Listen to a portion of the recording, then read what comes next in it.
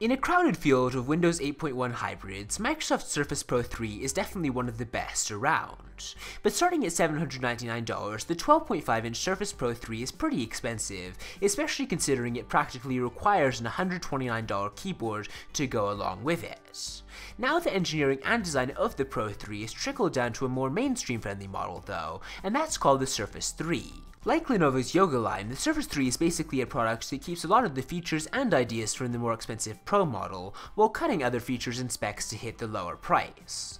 The Surface 3 starts at just $499 and presents itself as very similar to the Surface Pro 3, with just a few budget-minded tweaks. For one thing, the Surface 3 is a fair bit smaller than the Surface Pro 3. It is a 10.8-inch display with a 1920 by 1280 native resolution, and that is a fair bit smaller than the 12.5-inch Pro 3. Both screens do a 3:2 aspect ratio though, which makes them feel more like writing on a pad of paper when held in portrait mode.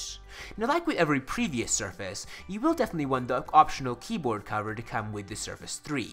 With large backlit keys packed into every slim cover and connecting via a magnetic hinge, it's definitely a very clever feat of engineering, but it is a fair bit expensive as well, costing $129. Now, when you're adding $129 onto the $500 starting price, that definitely increases the price by a fair bit of margin, and that is a pretty big deal. With that said, one of the coolest things about Microsoft's new Surface 3 is that it does run full Windows 8.1, as opposed to the stripped down Windows RT software that previous tablets ran on.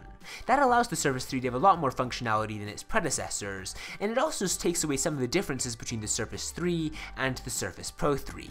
Also, don't worry, it should be able to upgrade to Windows 10 immediately when that software comes out, so you won't be getting left behind or anything. Overall, the Surface 3 does seem like a very good value tablet for its price. At $500, it's basically a competitor to the iPad, but it offers a lot more functionality than Apple's tablet can deliver. It should be available to buy May 5th in the US, Australia, and the UK, and I'm definitely interested to see how many units Microsoft will sell when this tablet comes out. But give me your opinions on the Surface 3 in the comments below, give this video a thumbs up if you enjoyed it, and I will see you next time.